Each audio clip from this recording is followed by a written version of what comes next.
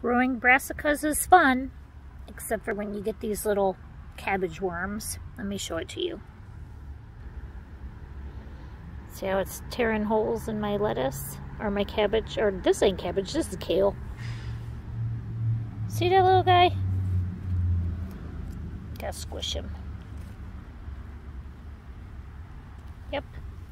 So diatomaceous earth works really good for this.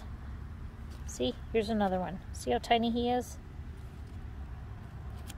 It's right there. But that, see, there he is again. See right there by my thumb? So the white moth that flies around your garden, that's what lays these.